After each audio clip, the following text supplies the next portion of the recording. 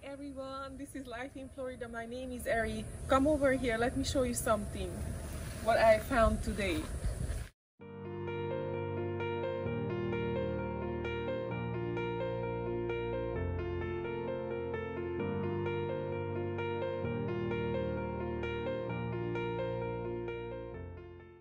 So look at these little plants. They are cocoa plants. They are native to South Florida, Southwest Florida, South Florida. And we just planted this one. Actually, I planted this this year, a couple of months ago. And they were about half of this size. So they're growing moderately, not too fast, but... And today, as I checked on the passion fruit, if it was any drop, look what I found. They are already fruiting. I mean, not a ton of fruit yet, but just enough that we can have a taste. You want to come closer to see the cocoa plums? Very first time I saw them at parking lots. And then that's where I tried it first, and I really liked it actually. They are kind of I like the texture. It's like a white, it reminds me to cotton candy, the consistency and the look of it. It reminds me to cotton candy. Other than that, it's not like a whole ton of flavor, but it gets some sweetness, and that's actually pretty enjoyable to me. So let's get a taste of this. It's a good size plum. I'm gonna just use my shirt for now. Clean it up a little bit.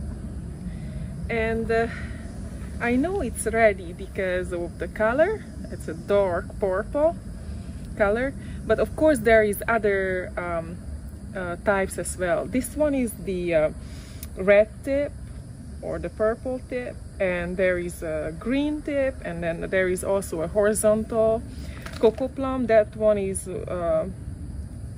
doing well with sandy soil and salt. These aren't that high in salt tolerance as that one.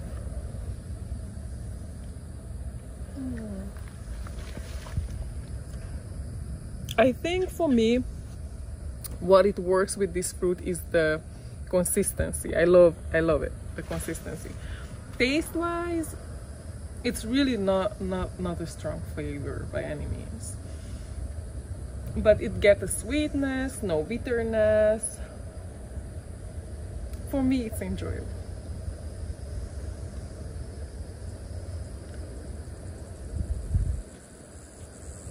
So there's a lot more flesh.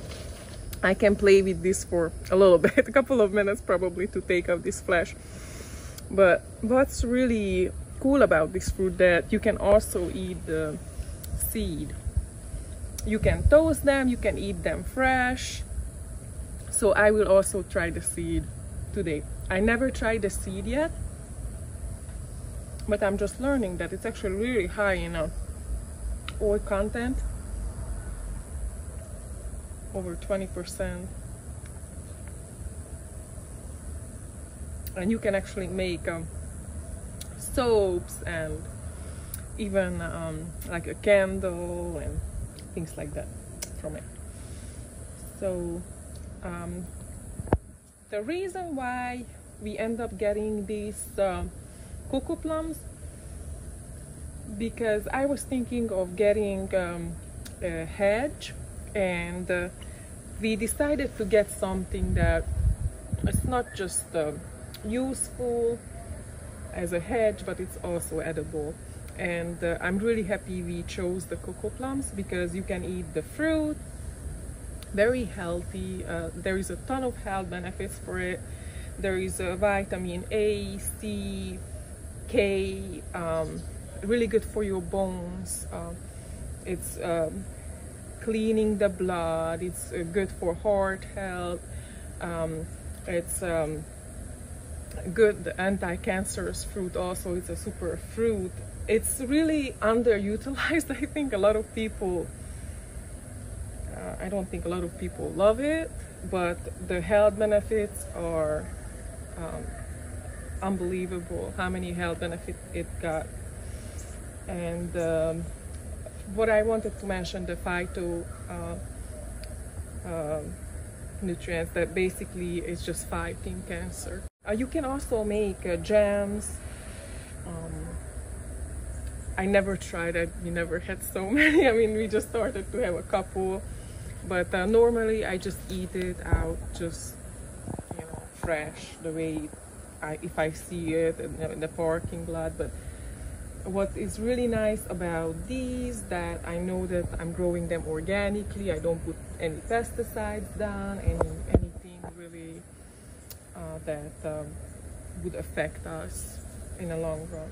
At the parking lot, I mean, I had from there too, but we never know what they use over there, so just something to keep in mind.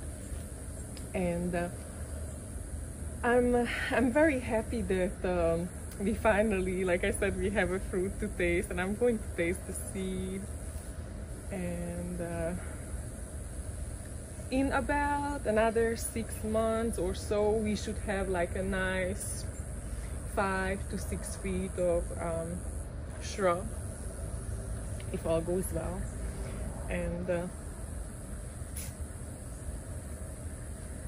of course, we can have a lot more fruit next year. They grow very well from cuttings.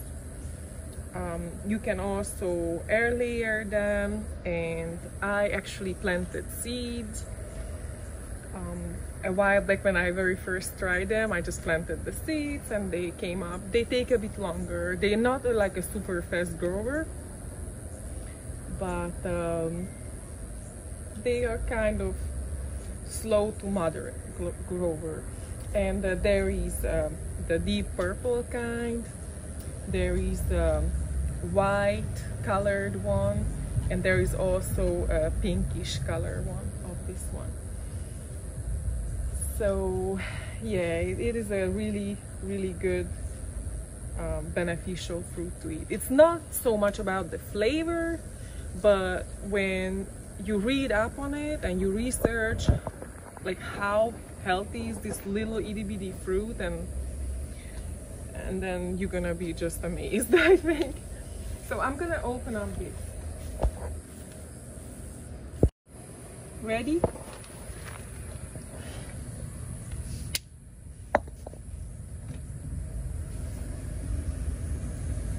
So like I said, you can eat it fresh.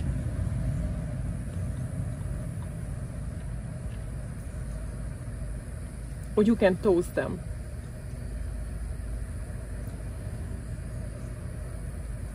You also use the oil as you would use almond oil.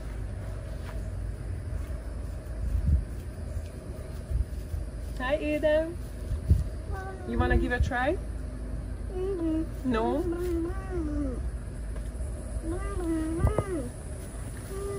I don't get a ton of flavor out of it from the seed.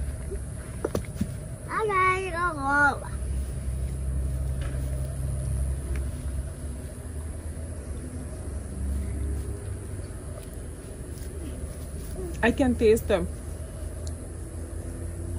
oil content, and I can understand why people toasting it, probably they would get out the You just stole your brick. better flavor. Okay.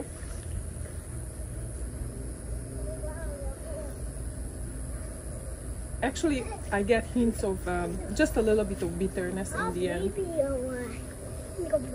Not too bitter at all.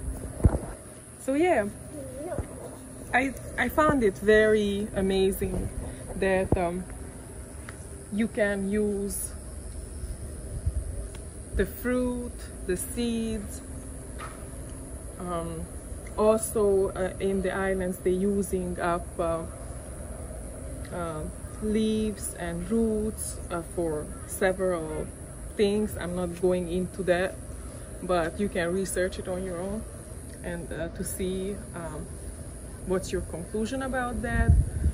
But what I'm going to use it for is definitely the fruit and the seeds. So I'm really happy that I planted these this year. Actually, I'm gonna check the other side to see if maybe we have some extra fruit. It's one of those fruits, for me, when you start to eat it, you want to eat more because it's not a lot of flesh on it, so you kind of want to have more fruit. So let me see. So yeah, there is no more fruit unfortunately for now, but I'm still thankful that we actually had a chance to try that one. So I think the more mature they will become, the more fruit they will give to us. So I'm looking forward to it next year probably. As far as growing them, they are adjusting very well. They're growing in acidic or alkaline. They're growing in very sandy soil. Like I said, the horizontal variety that basically just covers the sand dunes, and it just helping the erosion of or just holding it together. Alrighty, so that was about the cocoa plums for today. If you haven't subscribed, make sure to subscribe and push a like if you get any information, any new information, and thank you for your support. Bye guys.